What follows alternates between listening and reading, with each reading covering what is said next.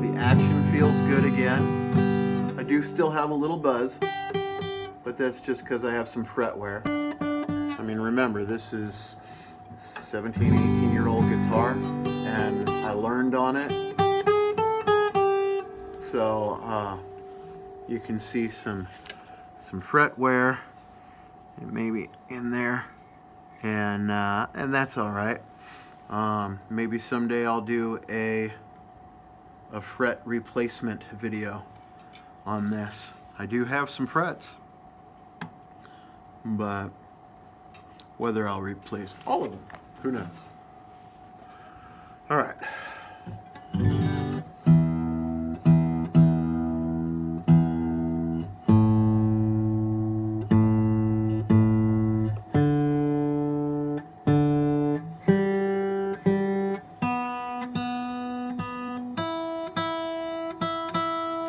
And there you have it.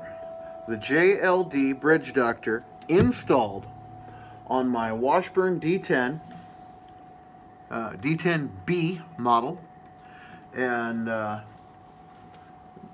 I'm really satisfied with it. Let me grab a pick.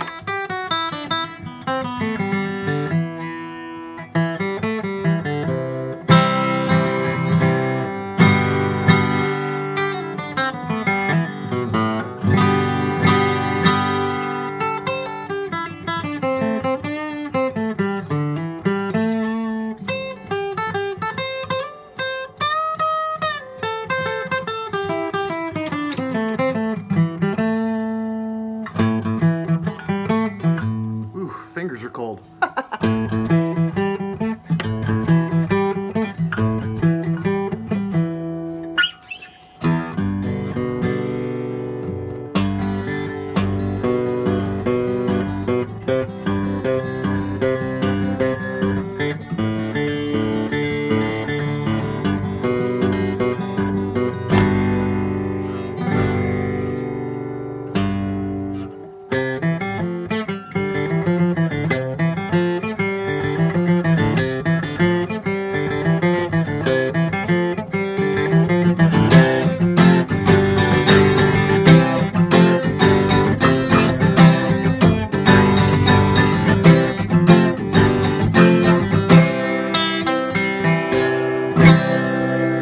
Purposefully playing it a little hard because I want to hear what it sounds like when I'm beating on it.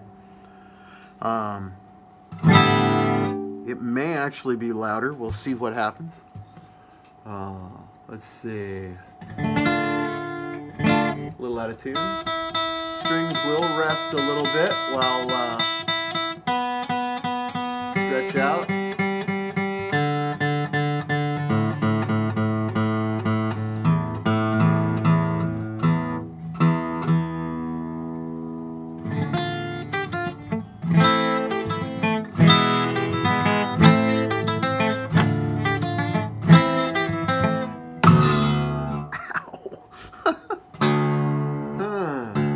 Something slipped there. You heard that?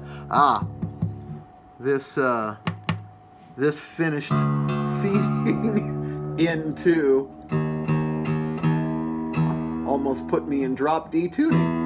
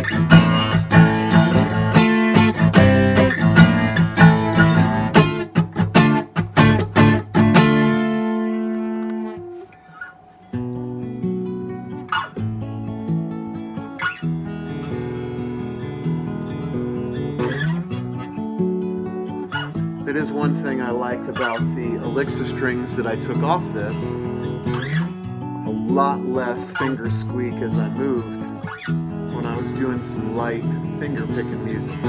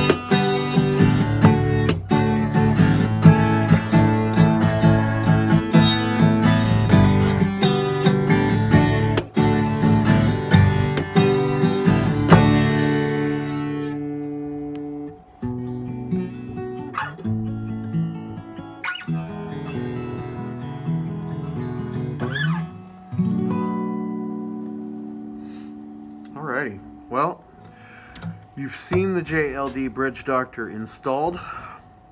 You've now heard it in action. You get an idea. It's a really powerful tool, and I'll be watching this over the next week or so to ensure that the bridge doesn't push forward, that the Bridge Doctor it doesn't push in. The Bridge Doctor does what it's supposed to do. I see a little bit of belly bow here, which is really normal. My bridge, I'm not worried that my bridge is going to break off and leave the instrument. It's bolted in place.